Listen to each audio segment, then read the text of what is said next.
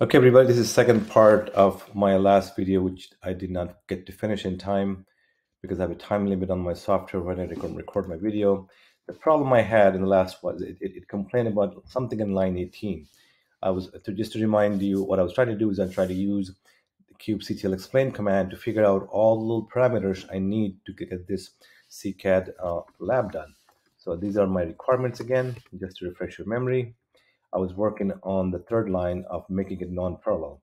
So looking at the file again, because I started editing it and then I quit in the middle of it, I had left. So first of all, it was complaining about line 18. So I think it's talking about this guy because that's what I added. I also added this guy, which you saw in the first part. I got that from running kubectl explain in recursive mode and looking for that word to see how exactly this thing is defined, this attribute is defined, and where. So that was that. So we will try all at once when we added all the requirements. The fourth requirement is it should only do once, and that is completions. And as you can see above, there is completion right here. And this is under spec again. So I should be able to just do, just like parallelism, can't say that word, I should be able to do one completions. Now, else is part of the requirement. Run parallel or run once, back off limit. So let's look for back off limit in kubectl explain. Alrighty, so now look for back off. Let's see what we get. So by the way, it prints you 10 lines prior to the match and after the match. Just so I do this because I wanted to know what part of the configuration of the API documentation this particular attribute is part of. For example, if I didn't do that, if I didn't do any grep at all, right, it would print out the whole thing, and it's kind of hard to find what you're looking for.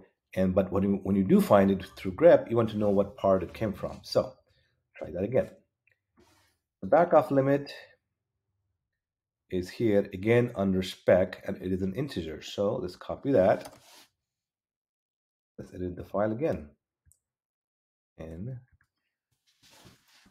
it should go here. And I think it's 20 or 25, really doesn't matter. Let's just say 25 for now. That means it's going to try 25 times before giving up the job. All right. What else is part of the requirement? Let's see. Not completed. I happen to know there's something with the word dead. So let's see if I can find that word in the documentation. Ooh, lots of dead. All right.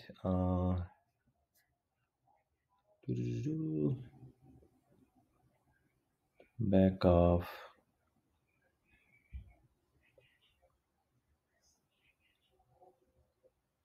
Active deadline seconds, I believe. Any other one could be. And that too is an integer. Okay, so let's grab that and just edit our file here. And let's give it a shot. 20 or whatever. So let's do that. Let's see if that does anything for us. Minus F. So now I really want to create the job. And ta-da, it created. So if I do K, scribe cron job foo, I got all the details that I already mentioned.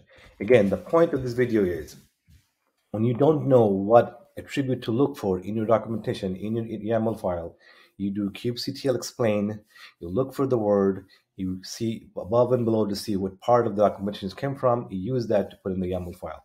Hope this video was useful to you. If it was, please like and subscribe. That helps me with the YouTube algorithm, and I will see you next time.